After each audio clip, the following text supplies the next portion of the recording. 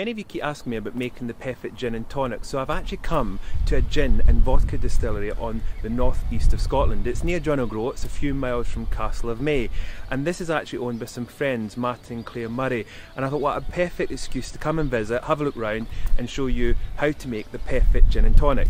Now before we go in, I want to quickly show you behind me is this rockery, and they actually use plants from this rockery to put into the gin and vodka, so it's quite a unique place. Now we're going to go in and we'll meet Martin, who's called a master distiller, and he'll actually demonstrate how they create the gin and vodka, and who knows, we might even get to taste some. Martin, how are you? Hi Grant, how are you? Really good to see you again. Yeah, you well? Yeah, very well, how are you? I'm good, thank you for inviting me back up.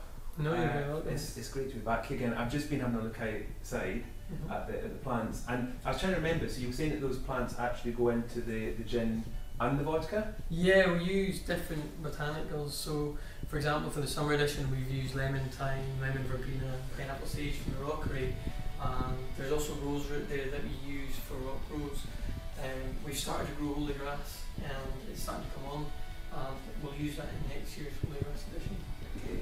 And I called it a polytunnel. It's not a polytunnel, it's your greenhouse. Geodome is the technical term for the geodome. God. It's a geodesic dome. I said it's something you go into for about a year. Yeah, well, I could go in there for years more. It's cosy and there's some nice things in there to try. Fantastic. And can you explain a little bit about the process of how you make the gin or the vodka?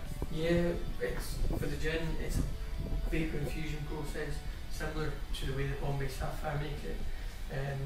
We've tweaked it to match the site conditions, so it's an electric heat still. We use water from the burn down the back to cool the condenser, and it's a very slow process. I've been distilling today and it's taken about 11 hours to do the still from end to end. It's a very slow process, but it makes a very nice light gin, which is to our taste, and we allow it then to settle overnight. We dilute it down and then it's ready to be bottled. You've got the name Elizabeth. Why Elizabeth? We picked the name from a lady who used to stay locally here, and she loved Caithness and also loved gin and Dubai, so it's named after her. Okay. Fantastic name. Yeah, it's really good. So I'm just about to wax a bottle. We do this by hand for every single bottle that we've ever produced. They're all bottled here in-house, so it's a bit of a challenge trying to keep up with demand, but we wouldn't ever change it. So each of the bottles will be hand numbered and then hand waxed. So you dip it in some nice warm blue wax, run it off a little bit just so you get rid of the excess wax and it starts to slow down, and then flip it up and dip it in some cold water, normally about 8 seconds, and that gives you enough then to use. Now it's your turn. Come on round. You wanna have a go? No, I'm worried. You make it look easy. It is, yeah. So you can either do it two ways. Some of our staff dip it at an angle, which is the way my mother-in-law did it, and then some angle it straight, which is the way my dad does it. So you put it in the wax so that it's submerged about there. Take it out, keep it turned and twisted until you see the wax slow down. Move it upright and then dunk it in cold water for about 8 seconds. This is the most nerve-wracking thing that I've ever had to do. Okay, so tell me if I'm going wrong, yeah? Yeah. About there? Yep, that's it. Now just run it off, twist and keep it at the angle. Yeah? It'll start to slow down. Normally 8 seconds on that as well. And then what to do is flip it up and then quickly dunk it in the cold water for about 8 seconds as well. You can give it a swirl around, it'll help it cool a wee bit. There you go, and that should be you. Really? Is that okay? Good. Yeah, good. It's really good. Not bad for a first attempt. I'm quite pleased with that. I can't believe that actually. That is so nerve-wracking. And it's interesting you said about the twist, because when I teach people pouring wine, I always say you twist the bottle. Right. This is interesting that's how you do that. It's the similar way you hold it, you twist and turn and it runs off. So that's not bad? That's good, yeah. That'll go in our shop. Really? Yeah, I'll be on the shop. Fantastic. You'll recognise it with that little bit at the top. Yeah, though, that's everybody's got the first time you do it, you've always got your own signature mark. That's your really? signature mark there. Okay, I need to take a picture so I recognise it. Yeah, see where it goes when it travels. Yeah. That's fantastic. Great. And in the labelling process, I noticed that they're not. Because I remember when I first came here, they were sticky labels. Yeah, that's right. When now it's done. You have them done in a away from here, don't you? Absolutely, they're printed now in Germany. They're fantastic. They've got such a nice tactile feel. They have, yeah. But they just take the presentation of the product to the next level. The ink is baked on in a very slow process, and then it's left to cool down and dry out, and then they're shipped over to us. And you can see it's got some really nice print, like the grass barcode's really nice, and then it's got the small details of the butterflies, and you can see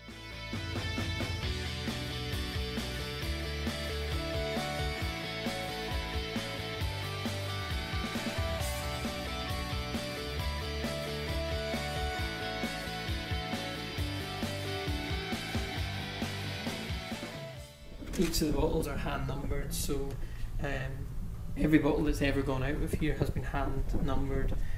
For the gin we number it directly onto the bottle, but for the vodka we wanted to do something a little bit different. So there you can see it's a sticker that we apply to the side of the bottle. It's got the batch number, the vintage, and then the bottle number and the distiller's initials. That's me. Yeah, that's on every single bottle. So Martin, the bottle I've just done, is it going to have a number? Yeah, would you like to pick? Can I pick a number? Yeah, you can pick a number. There you go. 750. 750. That's easy for me to remember. And if it goes on its travels. So if anybody sees the bottle with 750 of Rockrose, is this vodka? It's a Holy Grass This vodka, is the vodka. yeah. So if you see the vodka, then that's the one that I waxed. Yeah, and you'll recognise it from the little telltale tuft. Which you can't miss. Unique to me. Yeah. So there, that'll go on its travels tomorrow. Amazing. So my last question is, do you have any, because the thing about with my social media, I'm always giving people tips and advice on how to do things. What would you say is the perfect gin and tonic? So what we always advise is when you're pouring your own gin and tonic for the first time for new gin, is to pour the gin neat, have a smell, have a taste of it, get used to the profile of the gin, and then slowly add tonic, because what you'll find is that each gin has a ratio that suits your palate differently. So for example, I drink the Rockrose gin at a different ratio to my wife, so I'll drink it typically 2 parts tonic to 1 part gin, whereas Claire likes it longer, she'll take a 3-part tonic to 1 part gin drink, and everybody's different. So that's the way, if I was pouring a gin and tonic, I would offer it to someone 50-50, and then allow them to top it up with a bottle to their own perfect strength. Okay, that's really good to know. And of course, my etiquette tip is always to remind people that when you're having your pre-dinner drinks or pre-lunch drinks, is it's always 12:30 or 6:30. That's the kind of timings that I advise people. So as long as they remember that and listen to your advice, they'll have the perfect gin and tonic. Yeah, hopefully. Regular Rockrose gin. That was our first edition, and that's generally available all over. It's been a big success for us. It's shipped online from our website, but you can also buy it in small specialty wine merchants. We've got the Navy Strength edition, which is more like a cocktail gin. It's 57%. We use that for Negronis typically. And then we've got the Holy Grass vodka and the seasonal editions. So the first 2 seasons we've released this year, spring, summer.